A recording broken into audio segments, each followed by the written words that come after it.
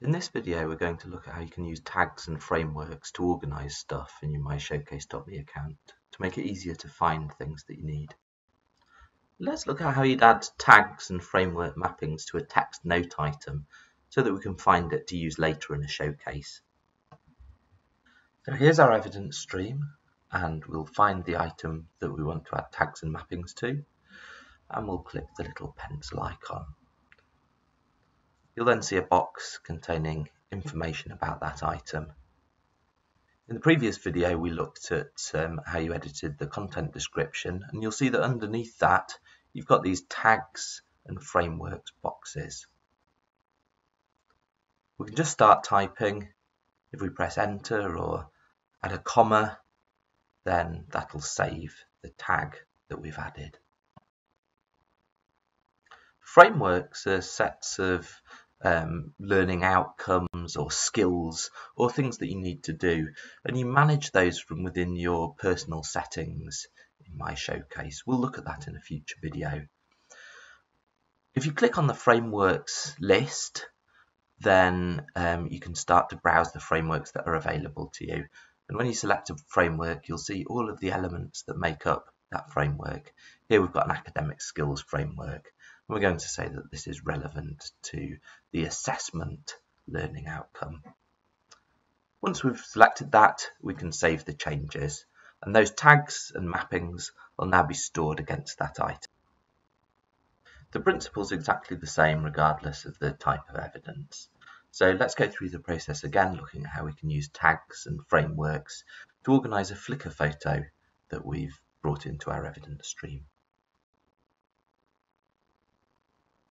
So again, when we hover over the item that we're wanting to edit, the little pencil icon pops up, and if we click that, then we can start to add the tags and framework mappings to this item. Tags can be several words long. Just remember to put in a enter or a comma after the tag to have it recorded against the item.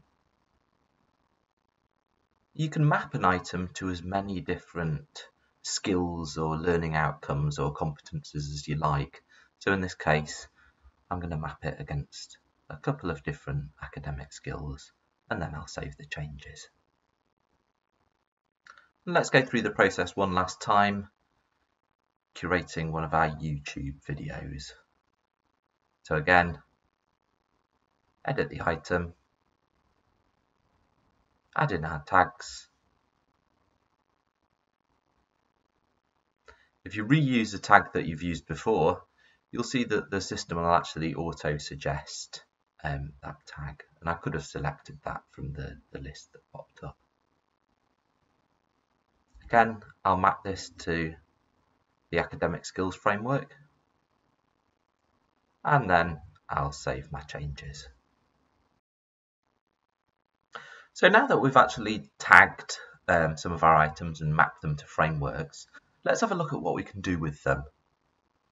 If I go to this Browse Your Stuff area of my evidence stream, what you'll see is that I can actually sort things using these tags and framework mappings. So if I want to see everything that's to do with my degree final year, I can just click on it in the tag list, and it'll show me everything that I've tagged using that tag.